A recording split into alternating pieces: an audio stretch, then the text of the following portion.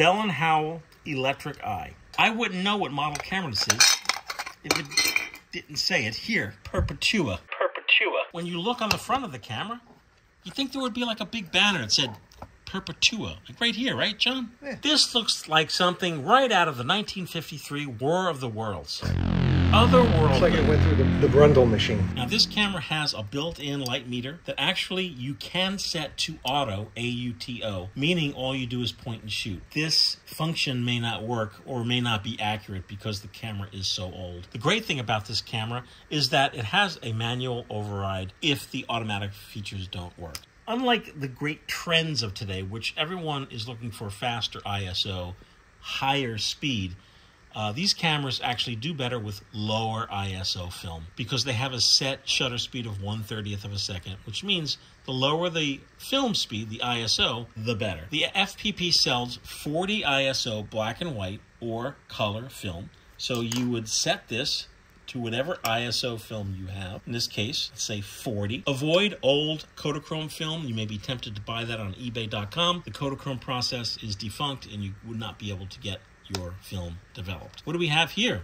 This is your frame counter. When you load your film, you will start at start and then it will trickle down right to end. The film used for this camera is called double 8 film. Double 8 film is 16 millimeter in width, which means you shoot both sides of the film in the camera. I will show you that in a second. Shutter button runs your motor, or you can do single frame.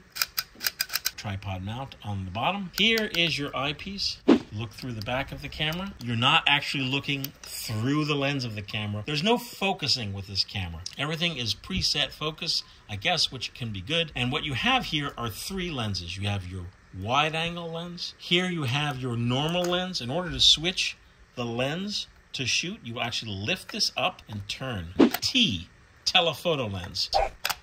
Great. Now, how do you know what you're shooting if you're not looking through the lens? The crafty people at Bell & Howell Corporation, they have these guides on the eyepiece. When you're looking through the eyepiece, if you're shooting wide, W, which I always prefer, wide angle, everything in the eyepiece is covered. If you're shooting N... Everything that's green. In the green. Yes. See how the lens is green? Providing you could see color. This is yellow. This is yellow. Etc. Thank you, John. And then T, telephoto, yellow, the little, so frame up whatever in this little box here. Here you see a little red arrow, and right now it's on A, auto. If you wanted to switch it from auto, you would turn it to manual. And as you turn it to manual, John, do you see this? The little red thing? Little red thing? Yeah. And if you look on top, here are your f-stops. F1.9. F4, F8. You would just turn this, set your f-stop, and start shooting. Most people, myself included, want to shoot A auto. But in order to do that, you have to make sure that the light meter works. You have to test. Here's your light meter, and this light meter indicator will change.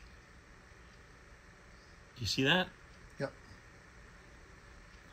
So that means that the light meter sensor is sensitive to light.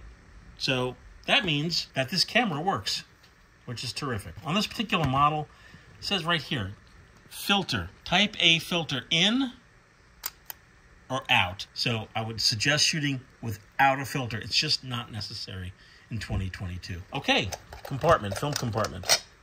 I feel like I've been through this before.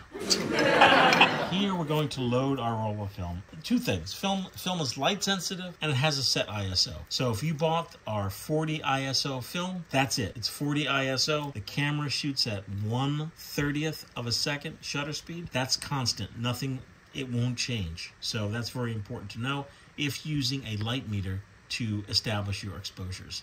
If you're in full auto, A-U-T-O, great. Set it to 40, set it and forget it, as they say. Here is your take-up spool, which comes with your camera. Here is your film gate. So what happens is your film will be sandwiched between your pressure plate and the film gate. Look at that. Right there. Here's your film, 16 millimeter in width. You'll be shooting the film twice. There'll be an 8 millimeter image on either side of your film, side 1, side 2. And that all comes together in the magic process of development and scanning. while you're shooting, Don't open the case. don't open this. You know, once this is loaded, do not open this in broad daylight. You will flash all of your film. All right, so here we have the film. Only loads one way. The lighter side is your emulsion, your light-sensitive part. It always faces the lens. The other side is your shiny base. Goes one way on the post. Oh boy, very nice. Goes behind here. Sandwiched between the pressure plate and the film Pressure. gate. Right there, that goes there like that. Look at that. Now you have to make sure your film is properly placed in your camera. And right now it's not. Oh, now it is. You see that? Your film is lying flush underneath these two plates. Close your pressure plate. Pressure. And if you want to do a little test with this open when you first load it, you will just shuttle a few feet ahead. There we go. Look at that. Look at that. Okay, terrific success. So what you do is you put your camera, your film compartment plate on. Great, that's sealed. This is what you do to wind your camera so that your camera can run. This camera takes no batteries. Amazing. Wind up your camera until you feel like you feel it's tight. I have just a test roll in here, so it's very short. So we'll be able to get through side one immediately. Once you're done shooting side one, you will need to flip your film and shoot side two. Now remember, the way you will know what's going on in your camera is here. This is your original camera spool that came with your camera. This will always be empty when you're done fully shooting your roll. So you just shot side one, open up the gate, take the film out, flip it, take what was your full roll that is now empty, take it out, flip it. Now you do the same thing. You load the film onto the empty roll. Terrific. You put your film on the post. You thread it in between the gate and the pressure plate. Pressure.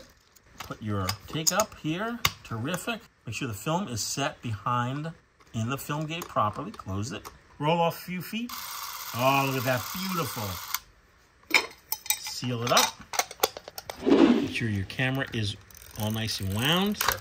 And now you will shoot side two. Once you're done shooting side two, you remove your back. And now we're back to the beginning. All of your film is back on the original, open the gate, original spool, ready to go to the lab. You take your film, put the rubber band back around it, put it in the black bag or tin that it came with, and hopefully send it to the film photography project for developing and scanning. You take your take-up spool and you just put it back where it was, flip it, and now you're ready for your next big adventure. We'll see you next time.